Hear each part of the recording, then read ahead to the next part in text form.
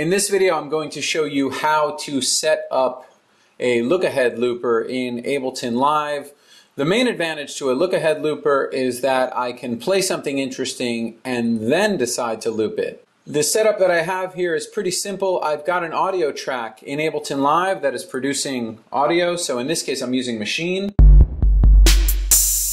And that's the whole setup in Ableton Live. I need a MIDI controller also, just to get the loop button. In this case, I'm using MIDI Designer. Any simple MIDI controller will work for this tutorial, and in future tutorials, we'll do things that we can only do in MIDI Designer.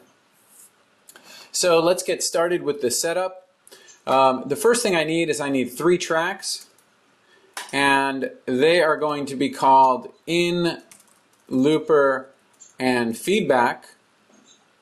And I'm going to group these tracks, and I'm going to call the group looper 1, and I'm going to shut off all 3 tracks for safety, and I'm going to change their monitor to in.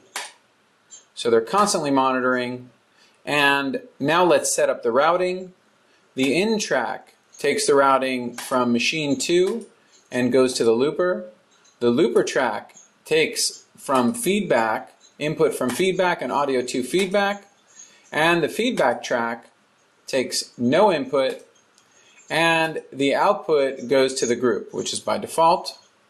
Now that's all set up, and I'm ready to set up my actual loopers. I go to the looper track and I bring in a simple delay, and I'm just going to change the delay times to be linked.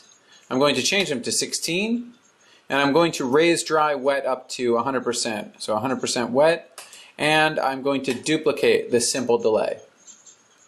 That will give us 2 bars of looping, so we're completely set up except for the MIDI mapping.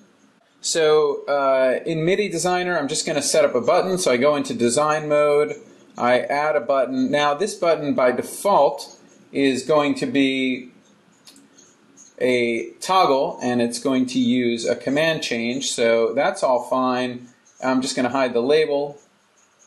And so we've got a button set up, and if we're working in Ableton Live, it will show in the top right, which it does.